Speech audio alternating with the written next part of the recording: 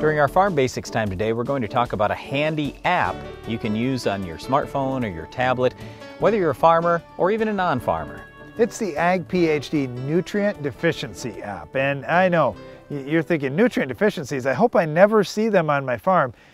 Guess what? You probably are seeing some of these things.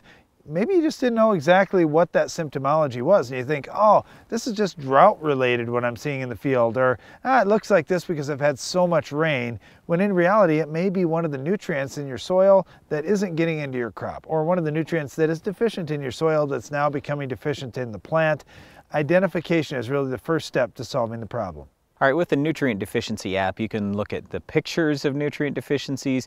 You can find out a little bit more about different nutrients and why they're important in plants.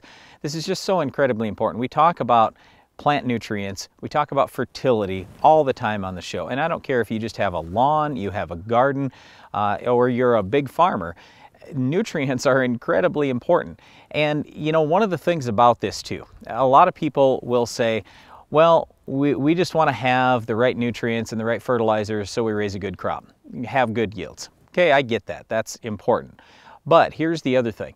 Where do a lot of our crops go? They get fed to livestock. And if you have a more nutritious crop that's getting fed to the livestock, well, all of a sudden you have a more nutritious animal in the end that needs fewer other vitamins, basically.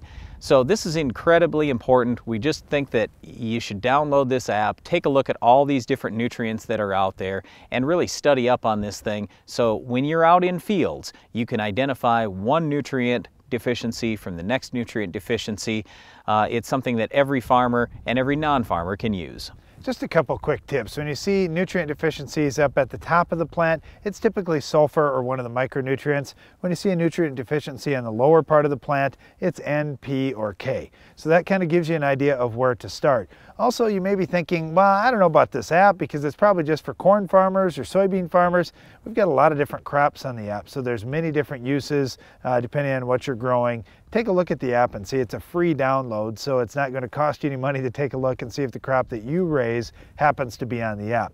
And finally, the other thing that I would point out is if you're short in one or more nutrients, your crop is going to become a water waster. So all of a sudden, if you're a little bit dry, that crop is going to continue pulling moisture out of the soil, trying to bring in that nutrient that it needs. And when it can't find it, it's just going to bring in more water and more water and more water until you finally run out. So stopping a nutrient stress is going to help with everything else down the road in your crop production.